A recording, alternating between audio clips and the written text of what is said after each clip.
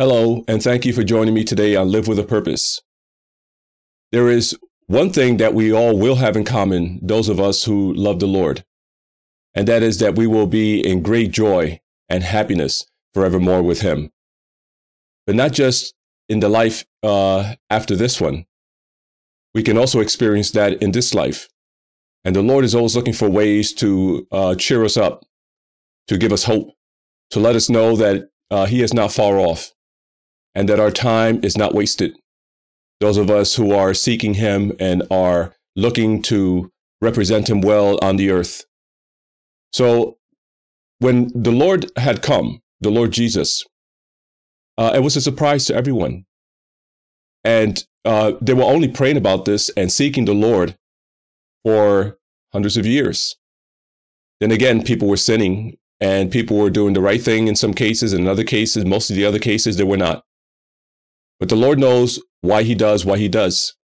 And just like the angel appeared to Zechariah at the temple and told him that his wife was going to bear a son, John the Baptist, in their old age, it was a surprise.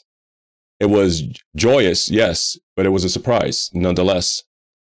Today, we have something similar to the one who would change the world forever and never look back.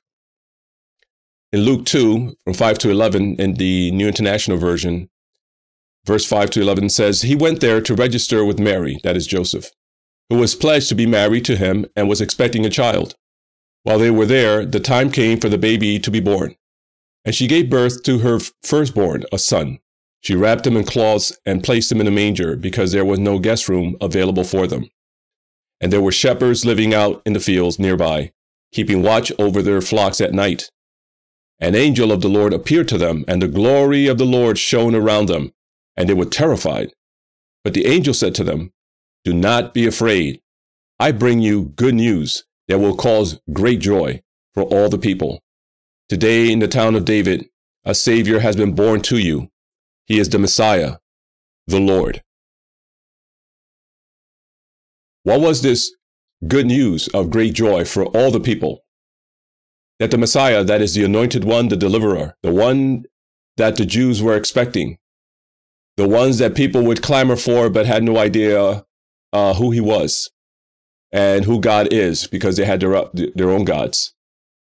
That even in our own hearts and our own minds, we want to be relieved of pain, of suffering, of the things that we see around us, the evil, the chatter, the gossip, the hatred, the bitterness, the wars.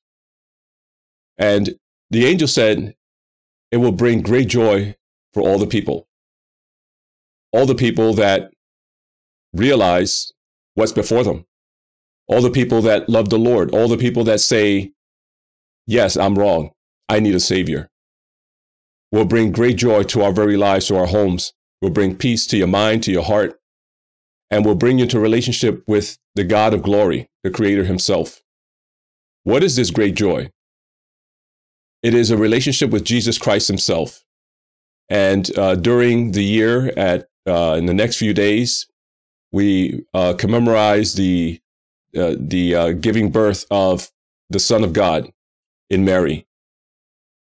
It was a miraculous thing. It was God Himself coming down to rescue us from ourselves, so that we have hope, so that as we get older, we don't have to think, I don't have anything. What is happening with me? I'm just going to die and wither. I'll just be another number. No, I won't.